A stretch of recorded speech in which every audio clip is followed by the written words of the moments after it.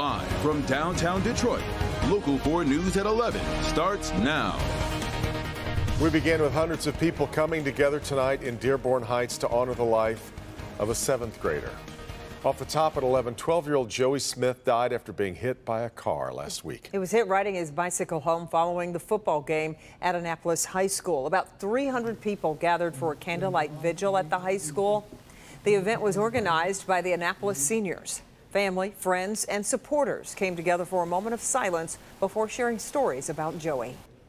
I just want to let everybody know my nephew is a real genuine person. There's been so many memories from him growing up. I haven't seen this many people in a long time to gather for something like this, and it's unfortunate. After being hit, Joey was taken to the hospital where he died from his injuries. The driver who hit him did stay at the scene. Police say speed, alcohol, drugs were not a factor. There is a GoFundMe set up to help the family with funeral expenses. We've posted a link on clickondetroit.com. About 2.5 weeks now before Election Day, and Michigan has seen a massive increase in both absentee ballots requested and ballots that have been returned so far. Mara McDonald live in the News Center area tonight. Mara, over the years, those who vote at the polls versus those who vote absentee, this has changed drastically. It really has shifted, Devin, and the guys and women who crunch the data on this will tell you in Michigan, 80% of GOP voters vote at the polls in person versus Democrats, where 55% vote absentee. First, let's talk about some numbers. As of this week, the Michigan Department of State says it has received 1.6 million absentee ballot requests and 432,000 plus have been returned. Now, last gubernatorial in 2018 at this same time, look at the numbers and look at the difference. We're looking at, the potential of another record election. That's a lot of absentee ballots to count, and typically the absentees are inputted later in the night. In Detroit this year, that will not be the case, and it's due to changes in the law which allow clerks 2 days prior to the election to prepare the absentees for tabulating. We'll begin tabulating those absentee ballots, and every ballot that we have processed and tabulated up until 8 o'clock, we'll have the opportunity to download that data, upload it onto a flash drive, deliver it to the Department of Elections, where they will transmit it via telephone line to Wayne County, so that you'll have early reports on absentees. How early? Probably before 10. It will be the in-person votes that will roll in gradually throughout the evening. But that's only what Detroit is doing. Each community charts its own course, and typically absentees come in a big chunk at the end. I think we're on track for having another situation like we did in 2020. So what you're going to see is early returns are going to be very favorable to Republicans because, again, 80% of them are voting at the ballot box.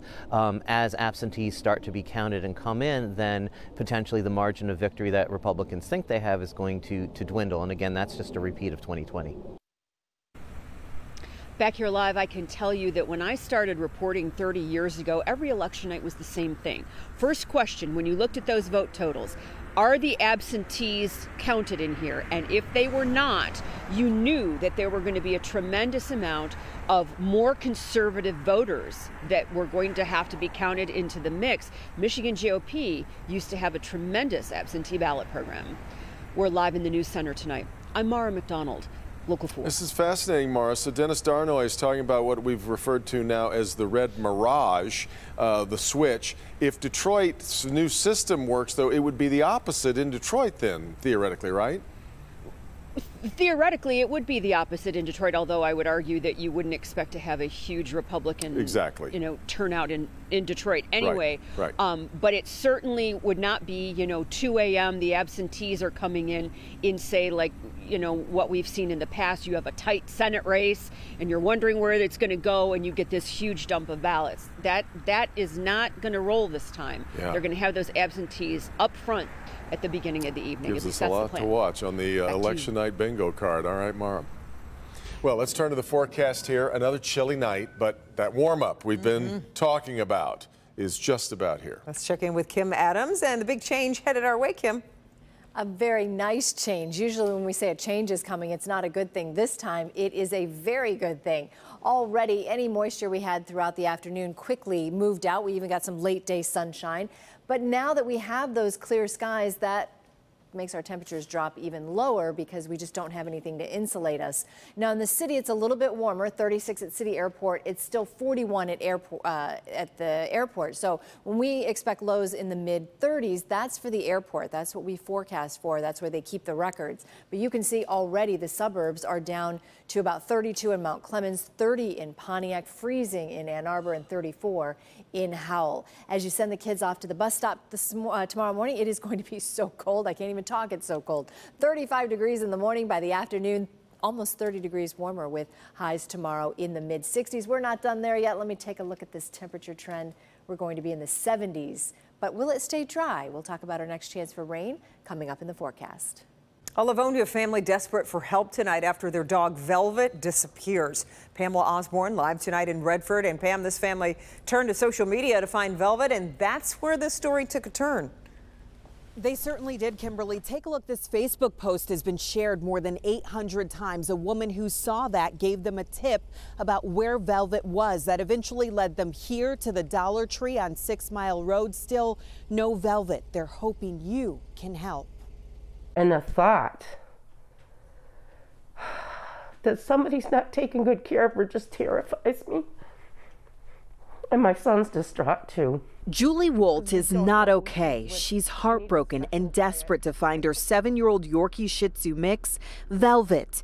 Her buddy Precious is missing her too. She spent the whole week wandering around here looking for her, coming to me like, where is she? Velvet disappeared from her home in Livonia on Monday. Put her out, went to bring her back in, and she was just gone. She drove around looking for Velvet with no luck. Then she turned to Facebook. That same night, she got a message from a woman in Detroit who said a neighbor of hers had Velvet. Julie was surprised by what the woman said next. Because they had been walking around the neighborhood trying to get people to take her. She had proof. Here Velvet is on the woman's Ring doorbell camera wearing the same leopard printed bandana that she was wearing when she disappeared. Julie's boss knocked on the man's door. Velvet was not there, but the man was. He claimed he took Velvet to the Dollar Tree. Saw this couple in a big blue van, old van, and that they were talking about taking it. While inside, he says the couple drove off with Velvet, all within an hour of her being gone. I'm not sure how a person can do that to a living being. And they've started posting these posters all over town with their information. They've also enlisted the help of Livonia police who are investigating. Julie says for anybody that may have her, if you just hand her over, turn her into someone, she won't ask any questions at all, and she's offering a reward for Velvet's safe return. Reporting live tonight in Redford, I'm Pamela Osborne, Local 4. All right, Pam. The Detroit Pistons assistant general manager is on leave tonight amid allegations of workplace misconduct. That's according to an ESPN report that says the allegations against Rob Murphy involve a former female employee. Murphy was promoted to assistant general manager this past summer, was previously the head coach at Eastern Michigan University for 10 years. So far, there's been no comment from the Detroit Pistons. A grandmother is accused of stabbing her 2-year-old grandson. Happened just before 2 this morning when he was in the care of his 56-year-old grandmother. She allegedly stabbed him at her apartment complex on Chrysler Drive near Warren in Detroit. His parents say she may be struggling with mental health issues. Police say she was arrested, taken into custody. Tonight, the child is recovering at home with his parents. In just hours, a Southfield man in custody in connection with the death of a teenage girl found shot to death on I-94 will face a judge. Today, the Macomb County prosecutor signed off on a 2-count warrant for the 20-year-old in connection with the killing of Taya Land. Her body was found Friday on I-94 near 8 Mile in St. Clair Shores. He's scheduled to appear before a judge tomorrow morning, and we will be there to bring you the latest. We've got an orange barrel alert for the weekend with 3 major freeways set to close. A lot of barrels. Yeah, those closures are going to include northbound 75 from 8 Mile to 375. That starts at 7 a.m. Saturday. That'll last until 5 p.m. Sunday. Eastbound I-94 from Michigan Avenue to Cecil Street. That will start at 7 o'clock tomorrow night. That'll last until Monday at 5 a.m. And the westbound lanes of 696 from Telegraph over to I-275. Those will be closed starting tomorrow at 8 p.m. and that too will last until Monday at 5 a.m.